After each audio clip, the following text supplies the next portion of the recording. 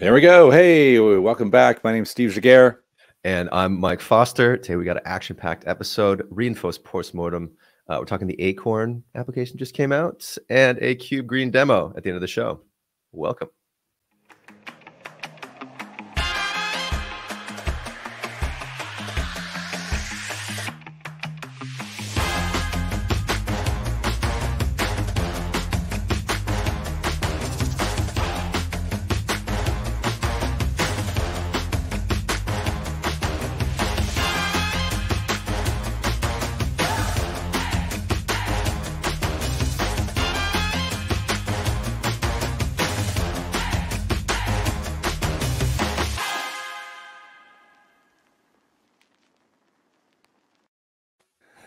Say that 3 times fast. Yeah, Reinforce post-mortem.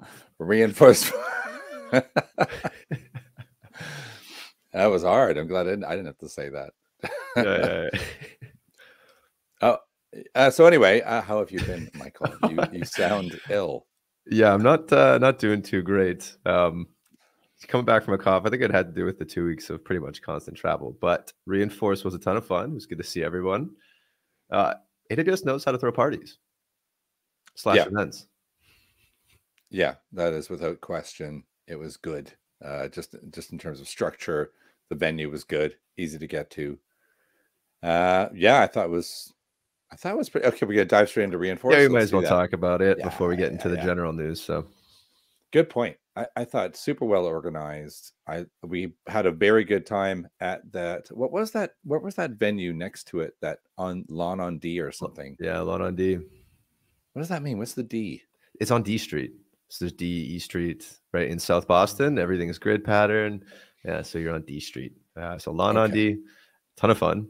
Little batting cage there and everything. It was good.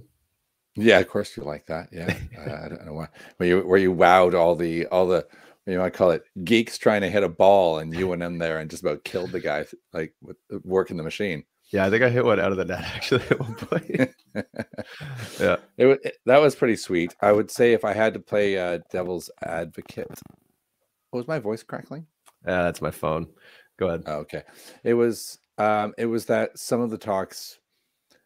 All right, so and I'm channeling someone else's perspective here as well, and that was. It was only the second Reinforce, which I missed the first one, but he was the first one, and he said AWS set a high standard on the first one, where they basically dropped as they do at reInvent, dropped a whole lot of pretty cool security things, and this one was lackluster by comparison, right? Some of their keynote announcements where we were kind of like, meh, I guess I'll go check that out. It was definitely underattended, or felt like it was, because it was just super easy to get into, and there was a lot of space. So I like that, but that's not necessarily great. And then while I found some of the commercial talks, like as sponsored talks, which I normally avoid like the plague, were actually pretty good, because they seemed a bit paranoid about being self-promotional. Some of the AWS talks diverged straight into, and now you get these AWS services. So It wasn't. I'm being pretty critical by saying that, though. It was an AWS event for sure, and it definitely it felt unattended, especially the second day. The first day, I think it was packed. The second day, it just didn't feel as bustling, but it really was different, wasn't it? Yeah, very different attendance on the second day. I didn't know this, but I heard that it was supposed to be in a different state. It was supposed to be in Texas or Austin. They moved it because of political reasons or something like that, which could be one of the reasons, right? I mean, you have vendors, they're not really sure, you're moving it around, you have to book flights, you have to book all this stuff, and maybe they just shrink the amount of people that they send because of it. So just from a company standpoint, you can kind of understand why that happens. Yeah, that makes sense, actually. That being said, everything around in Boston Seaport is super nice. So all of the after parties and, you know, partnerships and all those events were really, really well done.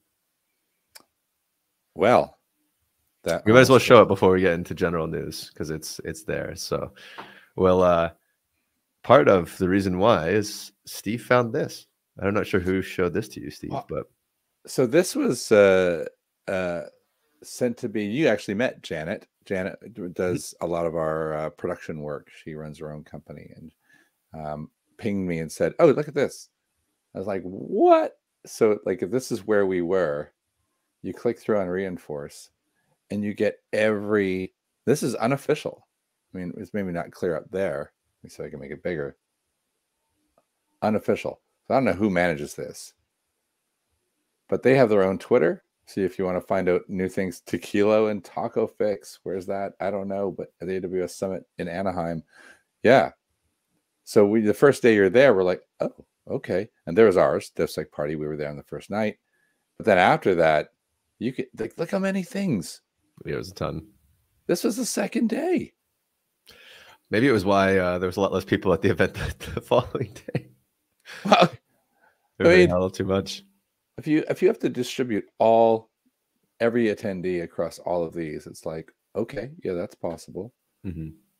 It was nuts. And then even the last day, most people are going home, so it's a bit light. But that I just thought was kind of mind blowing. And I'm off to Black Hat next week, so I have already clicked on this one and gone through, because Black Hat and B-Sides and DEF CON all go back to back. So even though this says Black Hat, it has a lot of cool other things on it.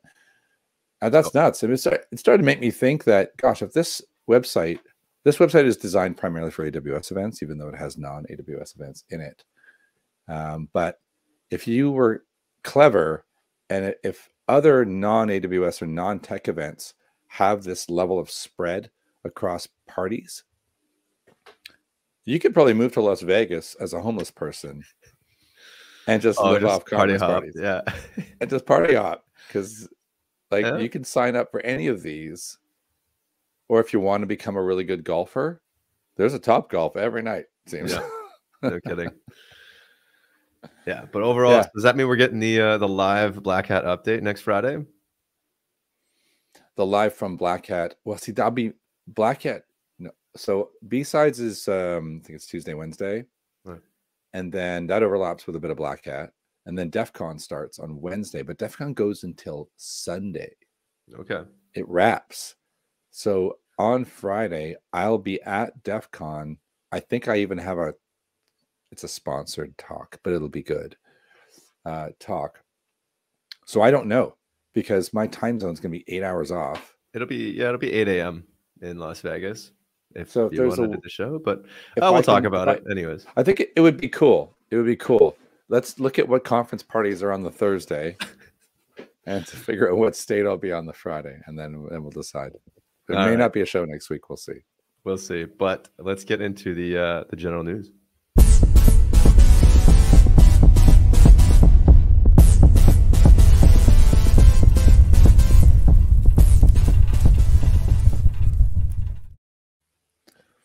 Number one. A lot of videos. Actually, almost still on theme. Mm-hmm. Forward CloudSec was the prefix, let's say, to AWS Reinforce last week, staged on the Monday. It also had to shift because of the move from location to location and kind of stay on its feet. And here it is, all the videos. most of the videos, I should say. There were a few videos that were what they call Chatham House rules or whatever in the UK, meaning you're not allowed to say what you see here. So a little bit of advanced preview notice. But most of them are here. And they're all in this list. And this list is down below in our show notes. So if you want to watch CloudSec Virtual, the comments we had, I think we met Kevin Paul from one of the attendees for CloudSec the first night at the party. Yep. And he said one of the most educational one-day events I've ever been to. Nice. Yeah, I applied to get in and didn't get in.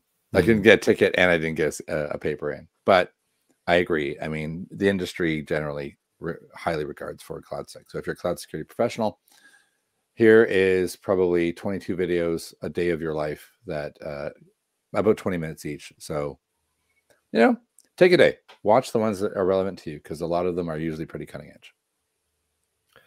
Very true.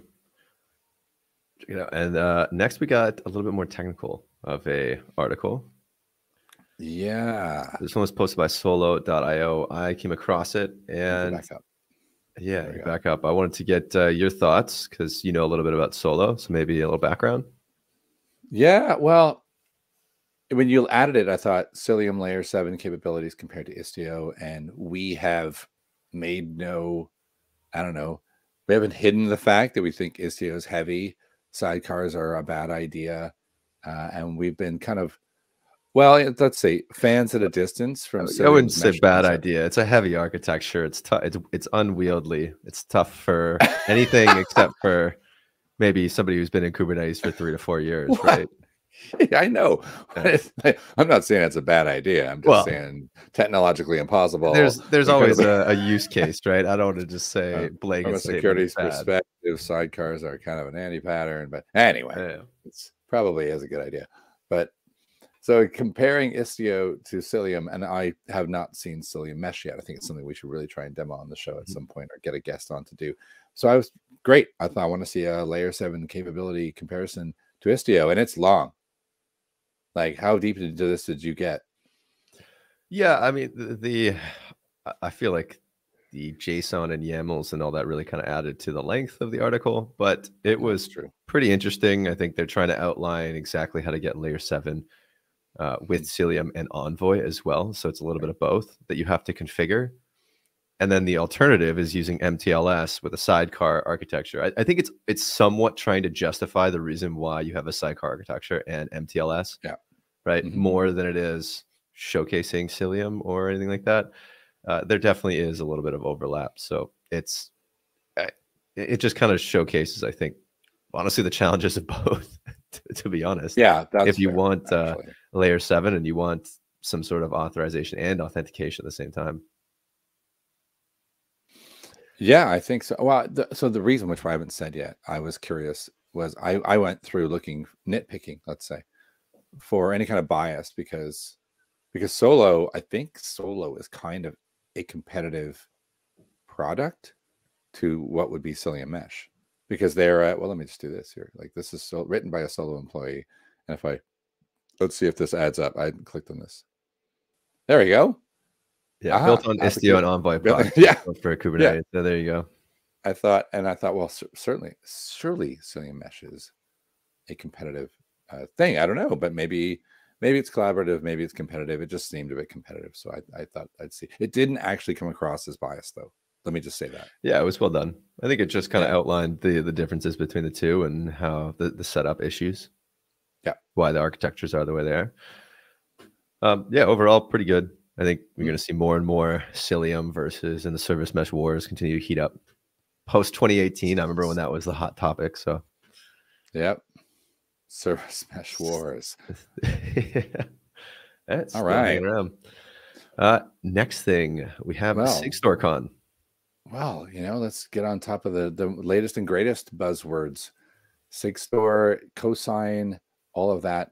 So this is a recently announced day 0 event for KubeCon NA, happening on October 25th. CFP's open if you happen to be a SigStore person. Word on the street is that they are looking for user stories. So when I say user stories, I mean like, are you trying to use any of SigStore? What are your challenges? What are the hiccups? Does it work? Doesn't work? Are you trying it in languages that it's not designed out of the box for? They want to hear about it. So, and they really like open source stories too. So you yeah, can't just come in and say, hey, we're doing this internally with our private paid for service. They want things like, you know, obviously Sigstore, Recore, Cosign. How are you implementing it, right? totally. Well, the reality is that they probably would welcome a talk or two, because there you can implement Recore internally. Yep. You can create this. Yeah, Be just like, run the why? project. Yeah, it would be, if you had an interesting tale around that, I'm sure they'd want to see it. And you know that in So, 2 years, once all of those startups that I just saw at Open Source Summit actually start to implement their paid products and paid supply chain products, then they're going to be infiltrating into that con probably in a couple of years. Seems to be the general growth trend, right? yeah. Either way, though, I mean, I'm signed up for SecureCon again the 2 days before, but I'm a little torn because I am playing with, this is a security product and I am playing with it. And it's like, okay, can I do half and half? Does it cost anything? That's a good question. Is it one of the free day zero events? In which case, I don't believe it is. It's on the Tuesday. Yes. Cloud Native Security Con is the Monday, Tuesday as well. So there's a little bit of overlap there. Typically only the very popular events get to extend to Monday. Yeah, it's a 1-dayer. Yeah. And it's $379 to go. All right. Submit a CFP, get a talk. Or get your company to sponsor you. Yeah, heck yeah. Okay. I guess this is the last general news one. Yep. It's made a little bit of a splash this week. Yeah. I saw it announced that in several places, but I came kind of straight to the introducing Acorn. Combined efforts. Now, there's a third person involved in this, but it's basically the Rancher founders. There's Darren. Darren Shepherd wrote this. I just clicked on his name by accident. I did not mean to do that. Is it Shen? Yeah. Right. He was one of the original founders of Docker. He was the CEO. He was CEO of Rancher. Yeah. But he also was helping out with Docker, I think, originally. Oh, okay. Yeah. That's funny because all of a sudden there was news about him leaving Rancher, obviously, a couple weeks ago. That came up in chat. And so this was obviously the next project. And here's where I'm going to fall down. An application packaging deployment framework for Kubernetes. Yeah. What does that mean? It means you have to learn a new language. Yeah. Really, it's just about, I think it's trying to abstract away the fact that if you need to, let's say you want to create a deployment in Kubernetes and you want to, have it on a port. Well, you can go serverless and you can go through a UI in Google or something like that. Or if you're a developer, maybe you just need to implement a couple specific features. And then in the back end, Acorn is going to automatically generate all those manifests for you, right? Hey, I just need this port. I just need this. I just need this. All right. Well, that's all we really need. You can upload it all as one artifact, I think was also the big thing. So not only can you can upload it kind of the Docker file, it's an Acorn file. Obviously, we need something new. It comes with the configuration with the Docker file, and you can sign all of that together so that when it goes into the cluster, your configuration is always the same. So if your ports change, well, then technically, that would also be an issue if you're doing any sort of signature verification as well. So a little bit more verification. Yeah, so it's kind of skipping a little bit of the operator step and allowing developers to basically create their application as code and deploy to Kubernetes. Oh, then I like it. Yeah, it solves a couple interesting problems. So, it's another layer of abstraction that's taken away. And if you look at it, so it below is a simple hello world, you can kind of see this. You have, let's say your Docker file, you're going to import your specific application code. And then you're going to say, well, I want these specific environment variables. I want these specific things. That's all going to be wrapped, put into Artifact Hub. And then when you want to deploy it, it's basically just like deploy that container, right? Yeah. And then all of the, network policies, all of the different objects in the back end are going to be configured. So pretty cool. Okay. How far off would I be if I said we're kind of shifting the operator model left?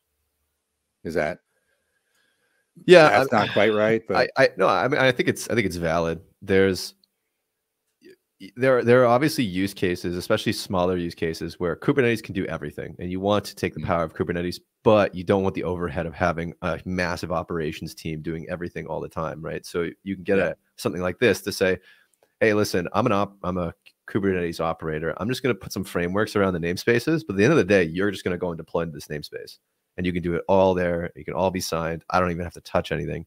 All I'm going to do is put guardrails up, and that way to me, it's kind of like a silo effect, but it also allows developers to control everything about their application where they deploy it, right? And there are going to be those use cases. So, you know, is it an anti-pattern? I feel like it's not DevOps. I feel like it's kind of the opposite of it in a way. But it depends on how it would be built into the process, right? Like you're giving the developer all the tools and power to go and deploy into Kubernetes. Somebody still needs to manage Kubernetes. Somebody still needs to go and check to make sure that the ports and all that stuff is configured properly. So you're still going to be setting up rules at the operator level, even though you're giving the developer all this power and configuration aspect. So to me, and if you look at the example that Darren wrote down, it was he wanted to deploy a Minecraft server into Kubernetes and all that stuff. It's like, yeah, that works when you're like the admin of your own Kubernetes cluster, but giving Acorn to, let's say, a company with 10,000 people, you know, I think you might run into some scaling issues because at the end of the day, you're still going to need the operator there, the operations team to go and set guardrails, right? So I think it would have to kind of be paired up. And I think this is why you sort of saw Rancher spin it off, because they're going to do, here's your multi-cluster management, here's your policy enforcement, and then they're going to tie it in with Acorn. And then they're going to say like, Acorn has this configuration, your policy has this, and then you can break it before the deploy phase, right? So if you tie it in that way, it's pretty good. But again, it just needs that integration, I think, before for the full story to be told. So where's the money if this is a company? That's a good question. I mean, you're gonna have to prove that it's better than the existing model, right? And you have to do it fast, because in the next 2 years, I think you're seeing a lot of GitOps products and DevSecOps shift left story that's maturing now. So you got to do it quickly, and then you got to integrate with some of the other products if you want to really sell it. The other thing too is if it's a spinoff of Rancher, it could be one of those things where Rancher invests into a company and then buys it back for cheaper. Oh, right. Yeah. So maybe they don't give a crap about competing. Maybe they don't. They just want to do it outside of Ranchers or SUSE's, and say guardrails as a company. Yeah. Either way, I think it's really it's an interesting idea, and Darren Shepherd is an insanely smart guy, so I wouldn't dare question. Yeah, it's nuts. Yeah, that's I'm sure they'll be successful in some form. At a bare minimum, more successful than anything I did. Yeah. All right. All right. I think that's it for the general news. We're on to the crazy stuff. Let's hit it.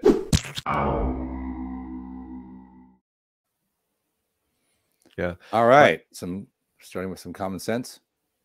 Yeah, I came across this one, and I just, you know, that the title was meant to kind of stir up a little bit of controversy here. Plain Kubernetes secrets are fine.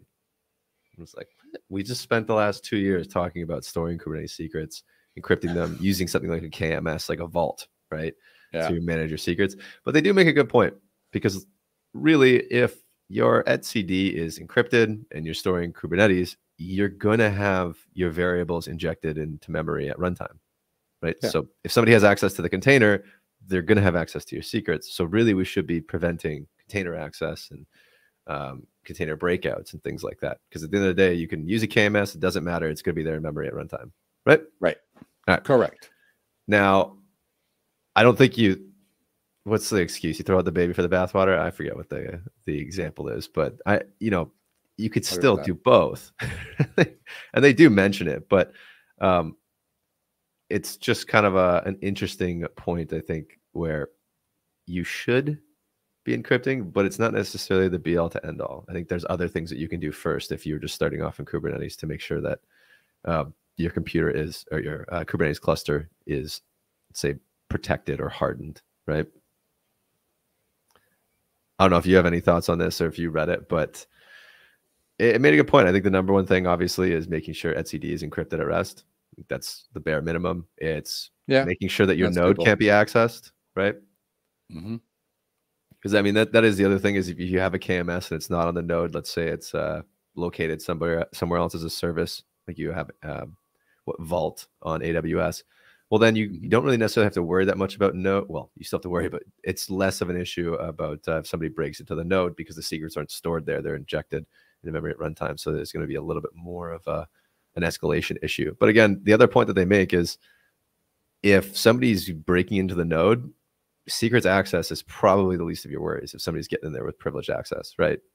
Yeah. So it's kind of they're basically trying to say that it's a small attack vector. It's smaller than a lot of people think, which Okay. All right. I tend to agree with. I think the misconfigurations are probably going to be your number one issue, right?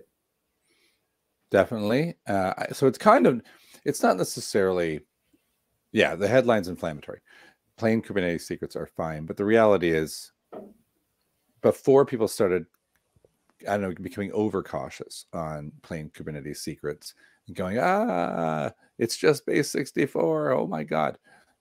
That's because everybody was jamming everything. And now the reality is we can just cool down a little bit, right? Yeah. I think it's okay to use some Kubernetes secrets. And I think actually it's pretty well written. Like in my glance, I like that they do the little threat model, which is pretty cool. And it's a super short article, which I'm always a fan of. Yeah, they outline kind of the 4 or 5 ways that you can get access to secrets, and then say here are the realistic mitigations that you can take. Yeah, but again, like it's stored in memory at runtime. So if somebody has access, they have privileged access, they have kubeadmin access.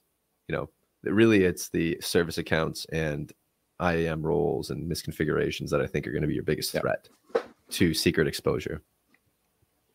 Yep, which I think is fair. fair. That makes sense. Yeah, good perspective. Now, another crazy news. Actually, this could probably be in Big Spender, but Robinhood got fined again. Oh, why don't I have that one up? Maybe because I changed it, but I do have it here. All right. You can throw it up there. My next one was a certain social media platform. Yes, I'm not shocked by that one, but I think we know exactly what platform it's going to be. But yeah, Robinhood's crypto division fined $30 million. Whoa! Let me zoom in here. Which to them is what, like 10 pounds? Yeah, something like that. But significant failures in areas of anti-money laundering and cybersecurity regulations. One of the issues was it was inadequately staffed. Ooh.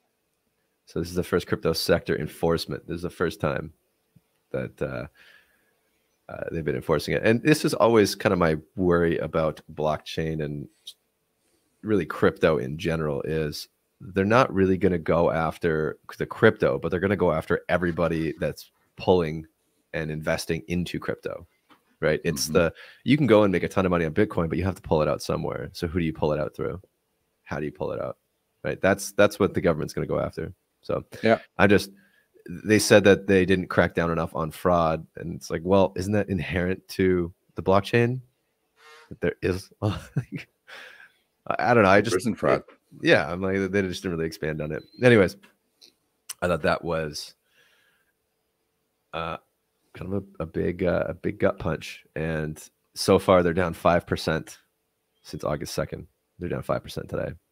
So now's a good time to buy Robinhood because like the first time I ever heard the phrase hype cycle was when Equifax plummeted after their hack, and they're back higher than they were at the time. Maybe not now because there's a bit of drop, but they went way down, then way back up. So all it did was create a great buy opportunity because everybody forgets. Was it buy the fear, sell the hype?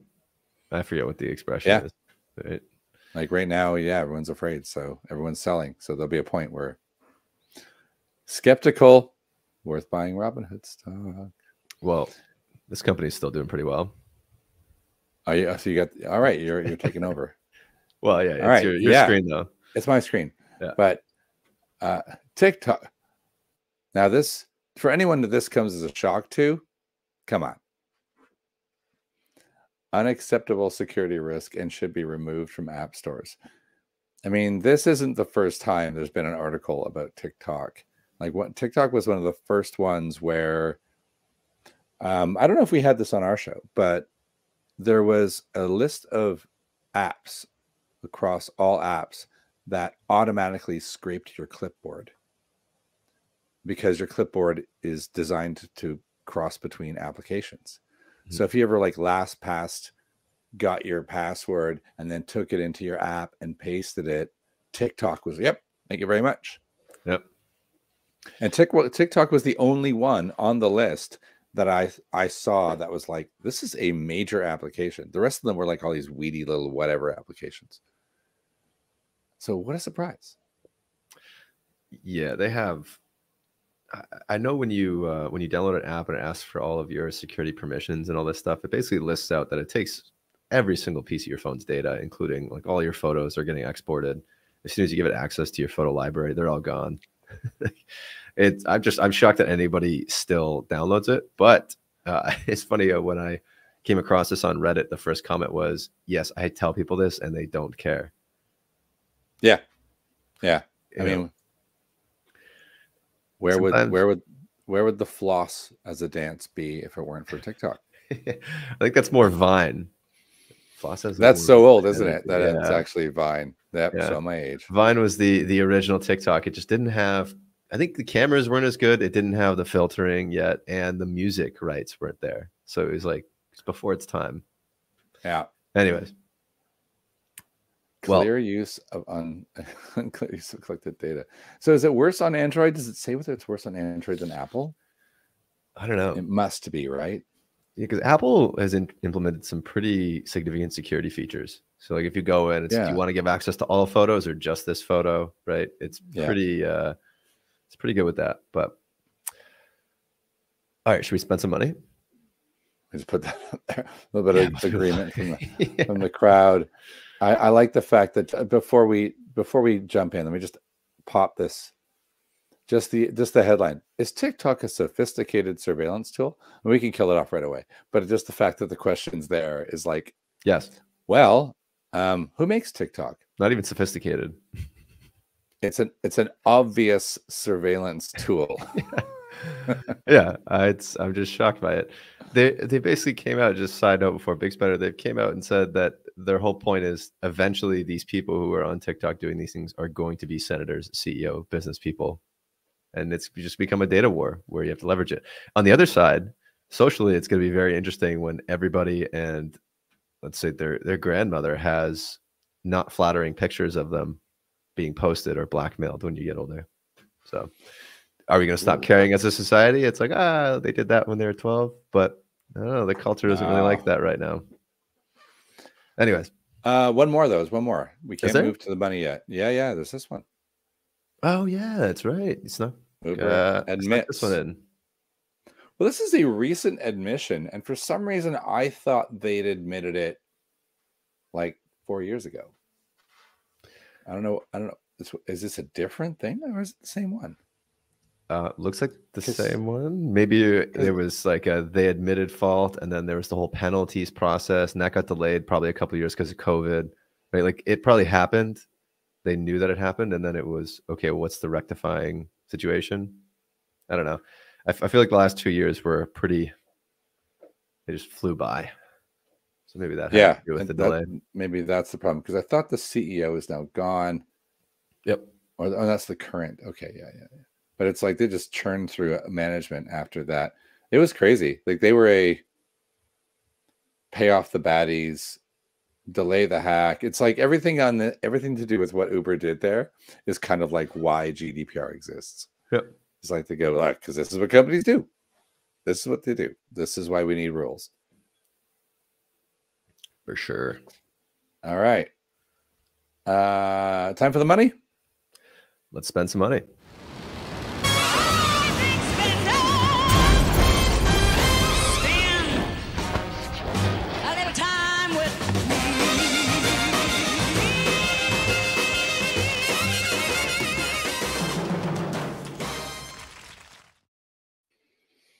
Boom. Number one. I don't have the article, but I've got the result. Island, the enterprise browser. You know what they got. What did they get? Let's see if there's anything. 115 million in Series B. Another one of these ones. Had you heard of them before? Yeah. No. Wow. Oh, you had? No. Oh, sorry. No, I hadn't heard of them before, but I'm not shocked that they got that much money when you look at basically just the day-to-day issues that I see.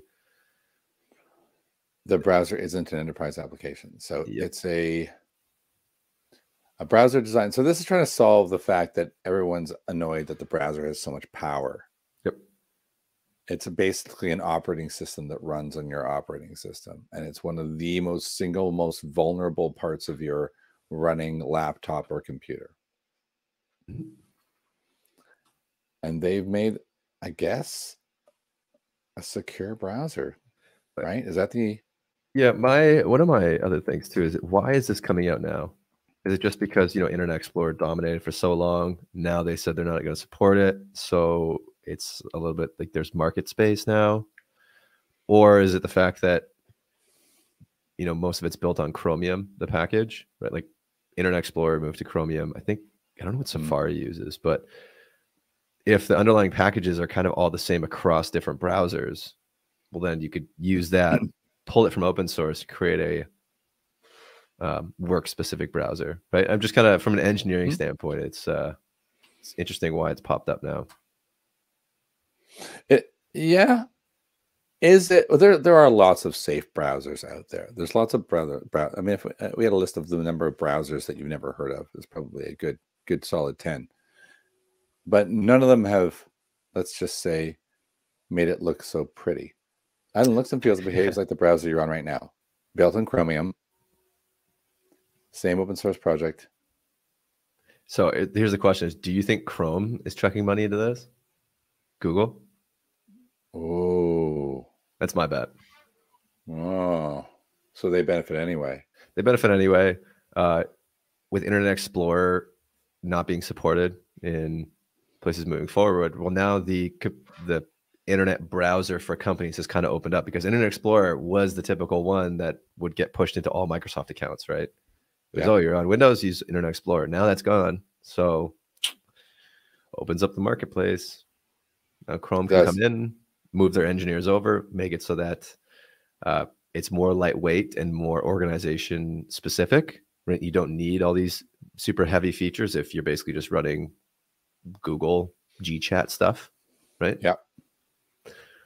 It's pretty good. Interesting.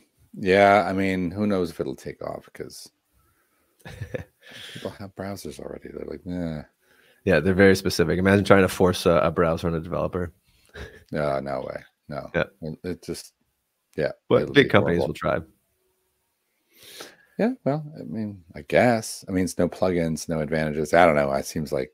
I think there will be the ability. I think it's more of an operator needs to go and enable them, right? Yeah. Like, do you need Honey in your browser for work or those different applications? No. And you don't want that data being shipped out. So it's like, okay, well, here, we'll give you all the features of Chrome, but we'll allow an operator that's in New York for your company to enable them for your entire company, right? Right. You don't get to uniquify your browser anymore. And we're going to force a security update if you don't. Like, if I see a red update bar on the top of your Chrome, you're getting shut down in 10 minutes if you don't update this, right? Yeah, that's when I worked at Synopsys, because Synopsys was, even though we were a security wing, majority of the company knew nothing about software and security. So we would have really over-the-top security measures enforced on developer laptops that just made it impossible to do anything, right? Because the same measures were being enforced on the marketing intern or something. Yeah, this sounds like Apple's iPhone lockdown mode. Big Purple. Question by Geek. I don't know when Geek just wrote Big Purple, and I was like, are you referring to Synopsys? Because it's very purple. Anyway, should we move on to the next one? Yes, sir. We have a little, not CV, but vulnerability thing. We have yeah, that's right. We have one more big spender. You found this one, yeah, which I thought was interesting. Parameter X, human announce a market changing merger. Why is it market changing? That's a great question. Well, I mean, everything's market changing. If you want to be really vague about it. I mean, human really is trying to develop, from what I understand, a more artificial intelligence approach to runtime security, authentication, and network security. So I wouldn't be surprised if they're taking an existing, say, agent and networking infrastructure and trying to bring that into humans' approach to security. I think that perimeter and packet filtering feature, especially at the endpoints of wherever your data centers are, I think that's the most applicable place for AI. It gets really, really hard once you're internally, because there's so much just organizational different, like you bring somebody new on, they don't understand it, they cube exec into something, and all of a sudden like they're kicked out. That's just, you don't want a black box for that. But at the endpoint, it makes the most sense, right? Yeah, that's true. That's true. So I think that's probably the whole point of this merger.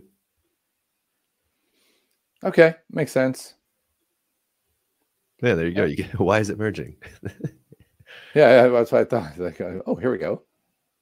Undisputed leader. That's used a lot. Probably disputed. Okay. Yeah, of course. We're not. How dare we dispute? Nice one. Okay, cool. That'll be interesting to see where that develops. It's funny. Like on the back of this, I think the CISO series podcast, the last subject of it was marketing versus lies or something. If you go look at the most recent podcast, that it was. And they had somebody on there. I think it was a representative of Sysdig or something. I don't want to stitch up Sysdig, but I'm pretty sure. And she said that most lies in cybersecurity marketing are to do with the use of AI. Oh yeah, ridiculous. I was like, yeah, we all agree to that one. I think zero trust is up there at this point. I saw. Well, we should have. When we were at Reinforce, we took a bunch of photos of the different organizations and what they're sending. We should post that. Anyways, well, okay, we got to come back for a WTF section in the future. All right, so leave it with me. I'll take the same photos at B-Sides and DEF CON. So what we did essentially is we took photos of really terrible taglines. And I was going to come back after Foster had forgotten and give you the tagline to see if you could remember the company. Ooh, that would have been good.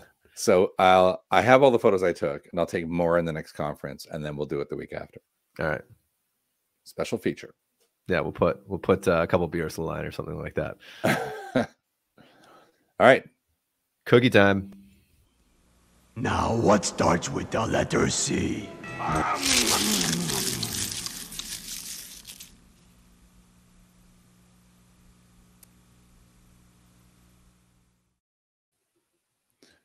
right, was there two or one? I was going to sneak another one in, but at the very least, there was. Now, I know we're being really flexible about CVEs, right? But this is a vulnerability that came out 2021, let's say end of year. It might even have been on the show, but it's not been fixed. And as far as I can tell, it doesn't still have a CVE associated with it, because it's one of those ones that's like, it's not a single product problem. Yeah. It's a system level problem. Yeah. Well, it was, we were at a couple of talks too at Reinforce where they were specifically calling out to turn off the public access to S3 buckets. Right? Yeah, like as if this is a huge issue where people just, oh, S3 buckets is so easy to hook up to the web. And I mean, even when I moved into my place, they were sharing condo photos through S3 buckets, and you could just see the URL at the top, right? So you knew exactly what was going on. You knew publicly accessible, right? So the idea behind this one was, I mean, this is a long article, by the way, because it is a good breakdown with cartoons, so this appeals to me. If you're going to be a long article, please have pictures. It was talking about how if you had access to the S3 replication service and you could use the you could continue to use, so the attacker who gains control of the S3 replication services co-opting the service for evil and using its lack of logging to stay under the radar. So what's interesting about this, and from, let's say, my personal perspective, is that when we look for misconfigurations in say Terraform or CloudFormation, right? We're looking at certain things, and we will flag if you don't have logging on your S3 bucket. We'll also flag if you don't have replication service. But we will even best practice that you don't log on your replication service because you have logging on the main one. And so some of the practices around the deployment of S3 buckets and not logging replication services, because you end up with this chicken or egg where you're constantly replicating and logging, right? You can't just keep going forever. There's always going to be a point where you're not logging. And then they're talking about how you can gain control of that, and then you can continue to monitor S3 bucket access via replication and stay under the radar. So this is kind of the played out attack there. And I was like, okay. So this is a really good breakdown on silently exfiltrating data. Yeah, using the replication service. So it's not a directly available. It's not an S3 bucket just wide open. That's not. It's a little bit different than that. Make sense? Am I explaining that well? Yep. If I'm not explaining it well, go read the cartoon. Yeah, no, I got it. Not a CVE, but definitely something if you're an AWS to S3 buckets are just a huge issue. It's pretty much the first thing people start with too, right? Right, and it's a design vulnerability. And interestingly, I was thinking like even the way we check for, shift left checks would actually encourage this possible attack vector. So that's kind of, I thought that was really interesting. So I'm going to read through this as well and see if there's anything that, us internally we can do to try and check for this kind of stuff to see if you've set yourself up for it. So that is an interesting sort of vulnerability, not CVE. You know what I mean? Mm-hmm. I think that's the only thing we had, though, right? So now over to you. Yes, it is kube-green time and /tool time. Does everybody know what time it is? Tool time! All right, so this one is kind of weird because if let me show kube-green first. How do you? Oh, you can't swap this over. Hold on 1 second. I'm going to. Oh, the share. Yeah, but unfortunately, I have a big widescreen, so it's really annoying when you try to share screens. Where is this? Here we go. This should work. All right, kube-green. Let's widen this out so that it takes up the whole screen, and zoom in a bit. There we go. All right. So kube-green. Getting started, let's go here. An operator to reduce CO2 footprint of your clusters. Really, it's an operator that you sit there and tell it when to shrink the deployments and when to bring the deployments back up. It's honestly pretty easy to get started. What I did for the install is literally just static configuration. Make sure cert manager is installed. So I did that. I'm just going to hop over real quick because I think my workloads are going to fire back up at 1050, but right now I have no pods in GKE. So you could see that all the deployments specifically in the namespace sock shop are at 0. Well, can everybody see that? Yeah, I can see it. Oh, yeah, bigger is better. Here so you see there's cert manager, 1 of 1, and then you go down and then there's, controller manager and the load test, which have not shrunk because they are not in the sock shop namespace. So it's really cool that you can basically make it namespace. It all has to be namespace specific. But again, really easy operator, just do the static configuration unless you want to use customize or the operator, the OLM, you could do that as well. I just opted for the straight install because it was easiest. Excuse me, still getting over this sickness. And then for configuration, so I just went and took one of these examples, these sleep info resource examples, and I annoyingly can't really show you because on the other screen. If you give me a second, I'll swap it. This is when you really need to have a window. Let's share that so everybody can see. So kube-green. So basically I just did sleep info. We named it working hours. You can name it whatever you want. I put it around the namespace sock shop and I said, oh, it's 10:55. So between 10:40 and 10:55, shut it down. So it just reduced everything to 0 and then starts it back up. Now, I guess the other question is, can you shrink it to 1? Instead of 0? Maybe. I didn't see anything that was specific. I guess you can do a cluster downscale as well. So, wow, really? Well, I'm assuming that it's not really the operator that's doing it, but it's the cloud platform that's doing it. So if you have an auto scale on and you shrink it down, then the nodes are going to shrink down too. I think it's just the you want to do it across multiple namespaces, right? Yeah, I can see that. Here, let me bring up the docs so that we can all see this. Cluster downscale. Yep. So really what it's doing is, I think when you're saying sleep info working hours and you're not giving it a namespace, maybe it's going across the entire cluster. So if it's scaling down all the pods and you're not actually calling out a specific namespace, then yeah, it's going to shrink the cluster pretty significantly, right? And so they're giving examples, I think, of shutting it down on the weekend here. So you're seeing memory requests, and then at the min, it's only at 30. The max, you're getting at 73. Or, well, it's memory limits getting all the way up to 186 there, right? And then during the weekend, it's dropping down, or the low nights are at night. When you're shrinking it, it's dropping down to 80, 90 gigabits. Mm-hmm. Same thing with CPU usage, pods. So pretty interesting. I think, why not use it? One of the other issues, though, is if you're shrinking it down to 0 and somebody needs to do work on a weekend and you automatically shrink it, and then they have to ping you overnight and say, hey, can you bring the cluster back up because you really screwed up my project? You just got to be all these automated things. You got to make sure that everybody's on board with the timing of it, right? Yeah. All right. So what would be the my devil's advocate head, the alternative to this? Like, I mean, there's already ways of scaling based on load. Yeah. So. Yeah, and I mean, you can. I think they tend to be cloud specific. I know Red Hat has one. I forget exactly what it's called, but there is an auto scaling feature functionality. It might actually be people at Red Hat that may spin this off. I'm not completely sure about the background of it, but yeah, I mean, there's auto scalers. This, I think, just maybe has better marketing. kube-green. It's got.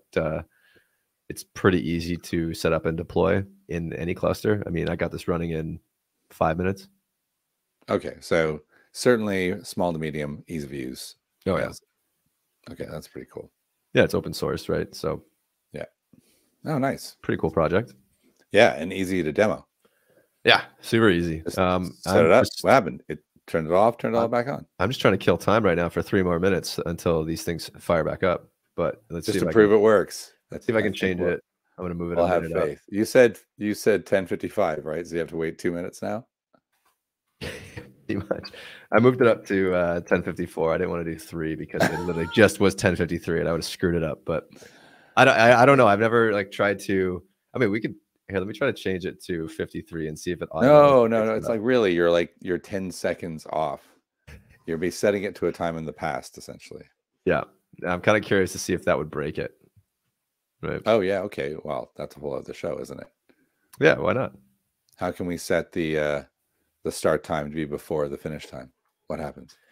Yeah. Well, I think it just does fuzz the inputs. It's probably just like an if and, right? Like if the time is greater than or something like that, then fire it up. I don't think it specifically sits there and waits for the time. It probably goes and like just checks every minute, right? Yeah, anytime you see a DevOps tool that isn't a security tool, you just assume the inputs aren't sanitized in any way. So we could probably mess with it pretty bad. Good point. Well, I just changed it, so we'll see if it figures it out. Okay. Yeah, there it goes. It did. Did that pretty quickly. And you're already running out of resources. Yeah, so I limited it to 7 nodes because I like my wallet, and yeah. So you could see that obviously I did not size my cluster properly for what the demo. Who cares? But that being said, it did scale. It scaled. Yeah, it was pretty good. It was right on. So I mean, you could change it on the fly if you want. I just did a kubectl edit and just moved it up a couple minutes. All right, nice one. Yeah. All right, so there you go. Those of you out there looking to save some money, it's like when you put your washing machine on at 2 a.m. because the electricity is cheaper. Yeah, it is pretty good though, because when I was trying it out this morning, just getting it all set up, I put the node auto scaling between 3 and 7, and I said it doesn't auto scale right away, right? Just so people know, the auto scale has to be at minimum resources, I think, for like 15, 20 minutes, 30 minutes. I forget what you can change the timing on it, but I put it to 0 for a good hour, and then it scaled down to 3, right, automatically. Oh, so okay. it's pretty useful in that sense, where if you can tie it up with the cloud resources, it's pretty effective. Sounds good. Sweet. I like it. Yeah, successful demo. Yeah, it was an easy one. All right. Yeah. I'll give you a harder one next time. Yeah, speaking of next time, possible next week, Friday, same time, 10 a.m. That's possible. We'll see how hungover Steve is. Could be for a great show. Yeah, but we'll post about it on LinkedIn. And if you want to get notifications next time, hit that little subscribe and bell button. If you hit that bell button, you get notified every time we go live, which would be sweet. Which is what you want. Yeah, and like I said, I have a little 30-minute notification, so I'm not late. So it's awesome. Well done. Otherwise, that's the end of the show. Thanks everybody for watching. Once again, my name is Steve Giguere. And I'm Mike Foster. Happy Friday.